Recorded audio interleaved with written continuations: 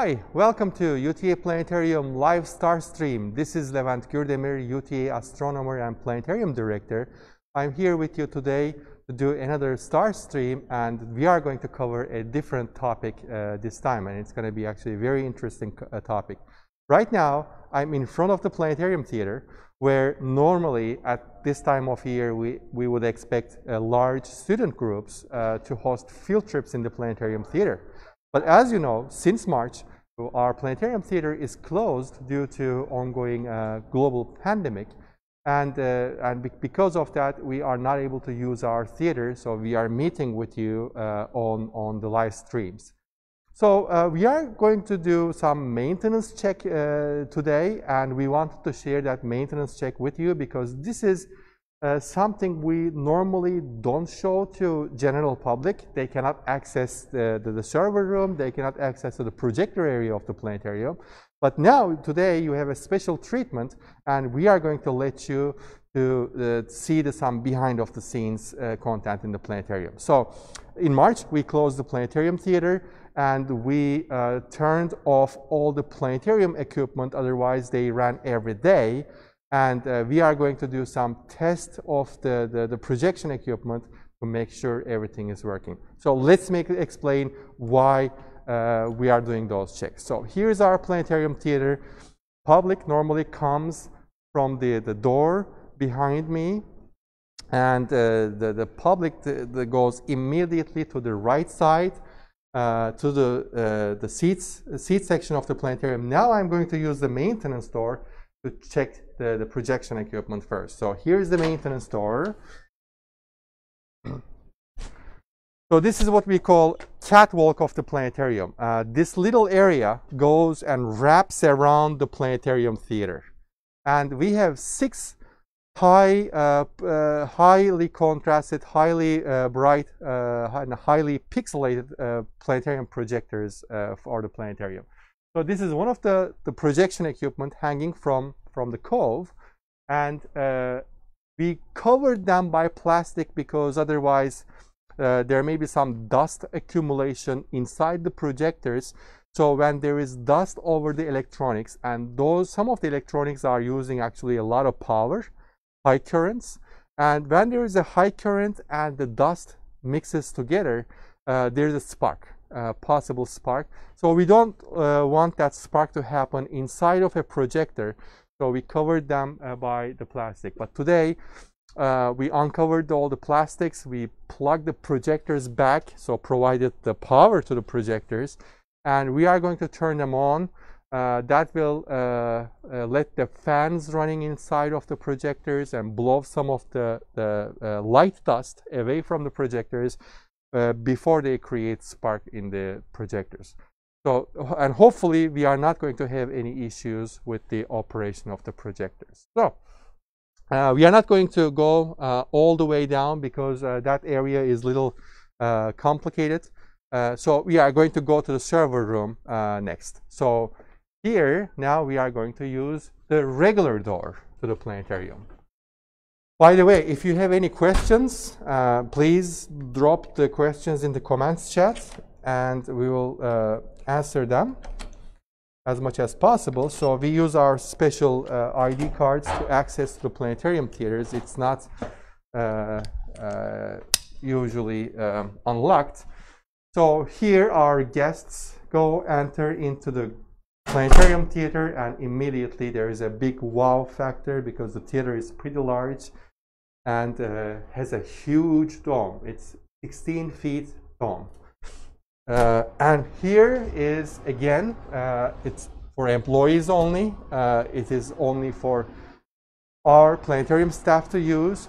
And this is where the projection computers are. And well, in a normal server room, this is a little bit chilly room. The temperature is way below comparing to the outside. And here's our computer system. This is almost like a refrigerator-sized cabinet. There are powerful computers in the cabinet that runs the projection system. One computer is not enough. Multiple computers are needed to generate the realistic imagery and this is what is required for high resolution, high quality show in the planetarium. There's not much to see in that, but there's a lot of blinking lights, and the fans are blowing pretty lot of air. And next to that is this is a larger size rack, and this is the sound system. In the planetarium, we have plenty of speakers. It is a 5.1 sound system, but it is not like 5+1 speakers. There are multiple speakers giving different ranges of sound, and because the sound is also immersive in our theater, the sound wraps the audience. So this is pretty cool. All the amplifiers and digital signal processors, all the signals are digitally transmitted, and it is a pretty cool system. Now let's go back to our operating console, where we normally do our shows, and inside of the theater we are using a special backdoor. So this backdoor is also something you never see as regular visitor to the planetarium. And back there, here is a big desk with a lot of computers and keyboards and some lights and sliders and buttons. So I'm going to sit at the, and we already turned on all the computers for you. And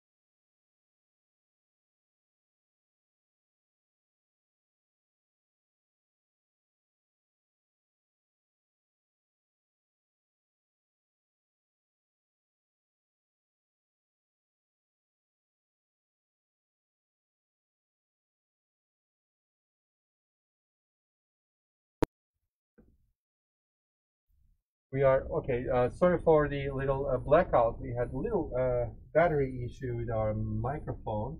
Okay. In the meantime, I didn't do much. We just turned off some of the lights, and I am going to do a test image. So I will put a night sky image to see all the images are generated by the system. There's too much lights in the theater. Cannot see much, but maybe I can try a different test image, see if I can see something that that is noticeable with all the lights in the theater. So one way is I can probably start a what we call full dome presentation.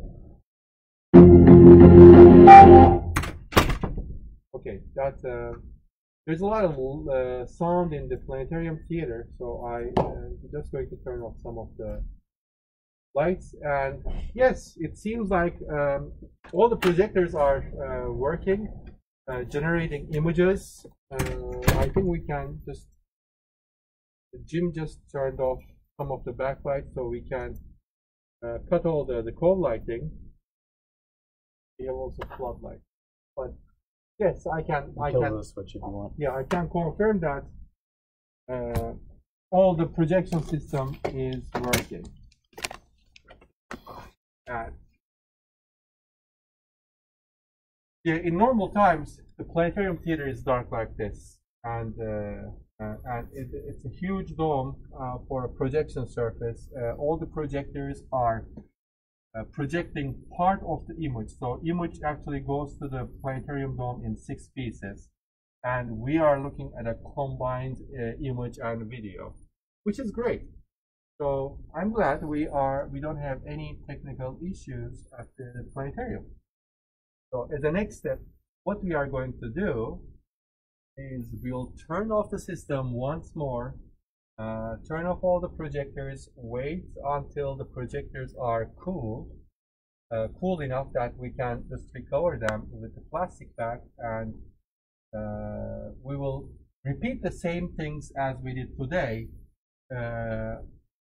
if we do not open in a few months, and perhaps and hopefully the pandemic will be over and we will reopen the theater for visitors. We do have a question from Diana Pittman. She wants to know, do we get to see the galaxy? Absolutely, with the in-person visits. We can show you not only a galaxy, we can show you in a precise way, for example, the nearest galaxy, Andromeda, and some distant galaxies as well. And we can also visit those galaxies virtually at the planetarium, because with the planetarium software, we have endless capabilities in the space. So we can go, visit, fly, venture, explore, discover. We can do a lot of cool things once we are back open for in-person visits. So just to push her question further, Levent, we want to know also, are we going to be talking about galaxies in the live star streams in the future? Not just public shows, but the live star streams. Yes, we should plan another talk for galaxies, because galaxies have very interesting facts, and especially the Andromeda galaxy, for example. Our galaxy is Milky Way, and the nearest galaxy is Andromeda, and the two galaxies are actually approaching to each other. They are actually going in the direction of each other. So two galaxies will collide in the future, and it's interesting when two galaxies collide, because that also, what we think, it triggers the formation of a supermassive giant black hole. Nice. Yes, we need to put together a live star stream on the galaxy. Awesome. So I do think it's also important to see when we came in, everybody, you may have seen this lighting system down here. Do you want to explain what's happening with that? So in case people are curious, they've never seen that in a planetarium before. Yes, because our theater was closed to protect the public's and visitors' health and safety. We could not just go home and do nothing. We had to do something. Well, we cannot use our theater because it's not safe. We cannot maintain social distancing. It's a pretty much closed environment. We had great time with our audience when before March, when we were in operation, but we just could not stop this, and we had to do something. And we thought, okay, we can do a lot of cool things on the internet. That's actually how these live star streams started, and this is how the weekly night sky videos started. So we are trying to engage and connect with you guys as much as we can. And one of the special offerings of the planetarium will be this season, this semester, or for the remaining of the year, will be virtual field trip. Literally, for K through 12, we will offer virtual field trips That means the students will just sit at their home in front of their computer. We'll connect them with the night sky, and we'll answer questions, and we will do a lot of cool things. So that takes a lot of things other than a camera and microphone. So what we are doing is actually we are setting up a studio, a stage for us. So that will allow us do some of the shows like a weatherman style. When the things are happening on the background, I can point and even interact with the things on the background. I can maybe like grab and rotate an earth and cut slice in half so we can see the interior of earth and things like that. So our software is getting ready, our stage is getting ready, and just in a few weeks we will start with our new studio, and even for live streams we will use that too. All right. I don't see any other questions. If you guys have any additional questions, please drop them in the chat. We'll get to them as quickly as possible. But outside of that, do we have any updates? Since we're in the theater, are there any updates, Levent, on when we're going to open? We don't have any updates yet, as a lot of institutions, we remain closed for the events, and also not only Planetarium, the entire student activities and events across the campuses are on hold. And I asked a few times, when is the chance that we may potentially open again? And the answer is simple, but there's just no date yet. They say whenever it is safe, we will open the theater. But when it will be safe again, that's what I don't know. All right. Well, I don't see any additional questions. Well, hope to see you next week, and please let us know if you like the new time better, because it's the first time we were doing the live streams at 1 o'clock Tuesdays, and now we pushed it back to 3 o'clock because schools are in session, and we thought most students are and most families, parents are busy with the schoolwork. And this is our new time, and please let us know if you like more, or if you think better times for the stream. We are just trying and seeing if the new time is working for you. All right, good to see you all, and see you next week.